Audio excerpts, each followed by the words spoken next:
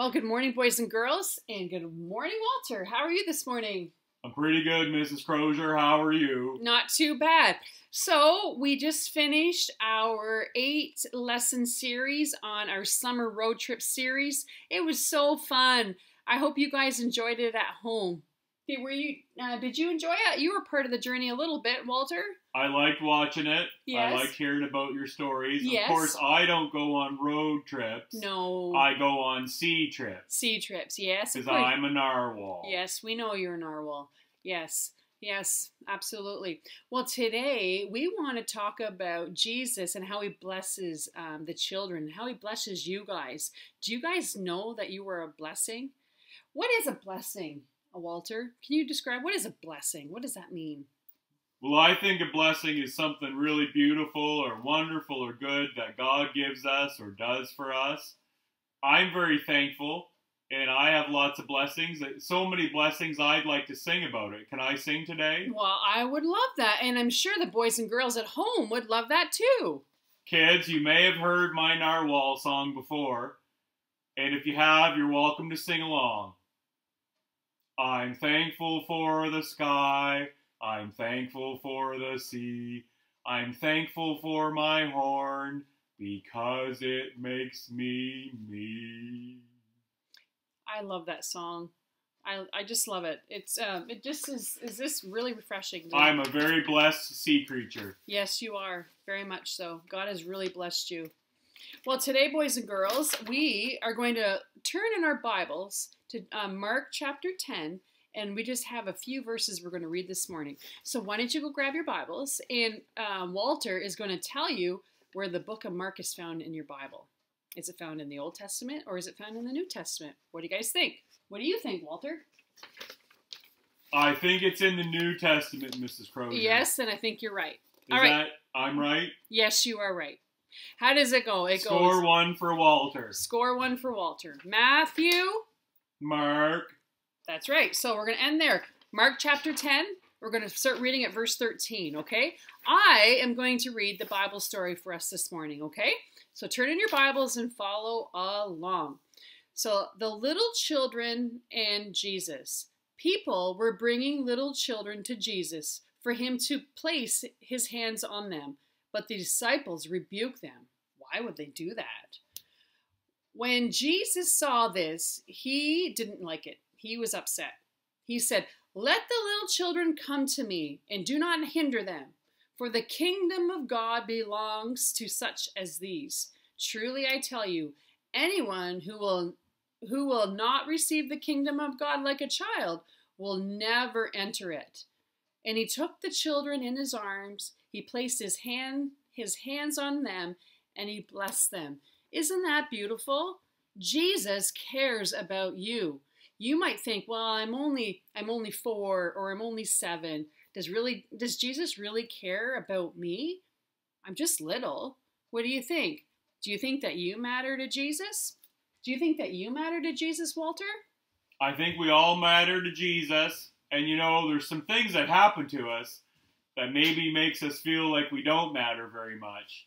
One time, we were playing some sea games. Right. And everybody else got picked for the team before I did.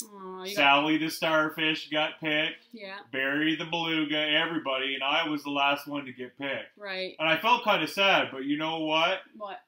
God really reminded me that even though I didn't get picked first, that he really cares for me, and he thinks I'm very important. I'm very important to him. Yes. We all are. Sally, Barry. Yep. Even you, Mrs. Crozier. Wow, thank you. I know that Jesus loves me very much. I just know that. And it's beautiful. So it doesn't matter if you're 1 year old or if you're 100 years old.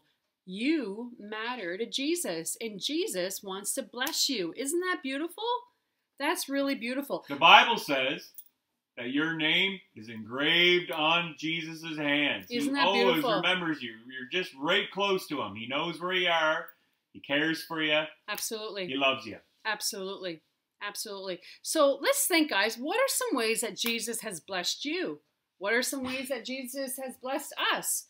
Well, you know what? God has protected us from harm. He brings true happiness. God knows how to make his children happy. He really does. He knows the desires of our hearts, and he wants to bless us and give us good gifts. And he helps us in school with our tests that are really hard. And he gives us yummy food and fun toys to play with. God blesses his children. And I really want you to feel special today and really realize how important you are to Jesus. He gave me my wonderful narwhal horn. Yes, it is beautiful. Thank you, Mrs. Crozier. You know, and sometimes when you shake that horn around, I think, oh my word, he's going to hit me in the head with his horn. I'll be careful. But he's never hit me yet, so that's good. Not yet. That's right. Walter. My name is Walter. Yes, I know. We just got talking about your horn and it threw me off track there. But would you pray for us this morning and pray a blessing on all the boys and girls that have tuned in this morning? Would you do that for us? I will pray, Mrs. Crozier. Are we ready? We're going to do our P-R-A-Y, and we're going to pray. Jesus, thank you so much that you made all the creatures on the earth so special. But your word says that we as people were made in your image. Mm-hmm. We are extra special to you. All the boys and girls that are listening today, if they feel forgotten, if they feel lonely, they are not forgotten to you. Mm-hmm. I think, Jesus, when you blessed the kids, you were probably high-fiving them. They were probably hopping up on your lap. You love all the kids in the world and all the kids listening today. Mm-hmm. You care about them very much, and bless them today and help them to know how much you love them. Mm-hmm. In Jesus' name, amen. Amen. Awesome. Thank you so much for praying this morning, Walter. All right, so I want to challenge you with a craft today. I want you guys to go outside, maybe in your flower gardens or in creation, and I want you to find a flat rock. And I want you to draw on it or paint on it or write on it how God has blessed you. What is something that God has blessed you with? Or was something that you're thankful for? Maybe you want to make a picture of your family, that your family is a blessing to you, or whatever it may be. I want to challenge you with that. And send me a picture. Take a picture and send it to me. I love looking at all your artwork. It's beautiful. We have some really creative kids in this bunch of students at Parkway. So send them to me. So I want you to have fun with that.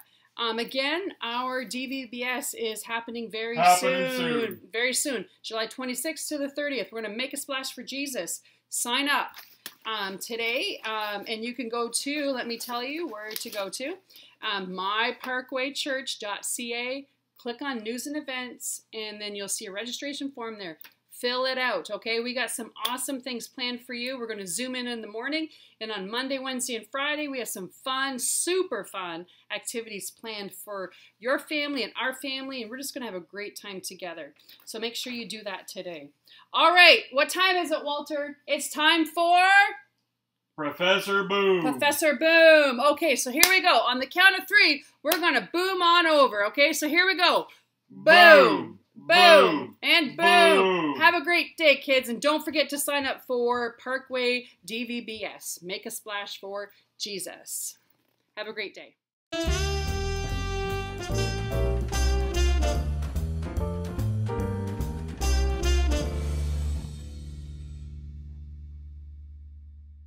Good morning, children. It's Professor Boom here with another Professor Boom experiment. We are glad you have tuned in today, and thank you for doing the 3 booms, which always brings me to your living room. We have been talking about electricity and power these past few weeks, and usually in your household, when mom or dad or grandma or grandpa flicks on the light switch, the lights come on in the house. The electricity is turned into light. Energy changing into different forms and different sources. And today we are going to talk about a different way to make light through a glow stick. How many people use glow sticks? Now you can get glow sticks very inexpensively at the Dollarama, Dollar Tree, somewhere in town. You can buy glow sticks very cheaply.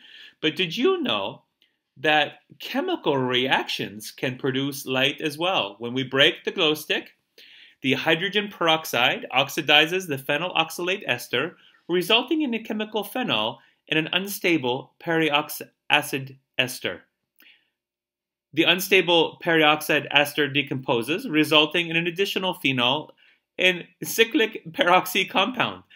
The cyclic peroxy compound decomposes to carbon dioxide. This decomposition releases energy to the dye. The electrons in the dye atoms jump to a higher level, then fall back down, releasing energy in the form of light. This is Professor Boom's very complicated and very difficult to understand way of saying that when we break the little glass tube inside here, chemicals mix together. Chemicals mix together and create such beautiful light. Look at that. Isn't it wonderful, all the things that God has created? We may not understand all the fancy words, all the things that happen, but scientists like Professor Boom are finding out new things about the world that God created every day. The scripture says, since the creation of the world, God's attributes are clearly seen, being understood from the things that are made. His eternal power has been seen in Romans 1:20. All the wonderful things that God has created. Why don't you, with mom and dad, grandma, grandpa, find a glow stick today and see science and see God's creation at work. God bless you today, kids.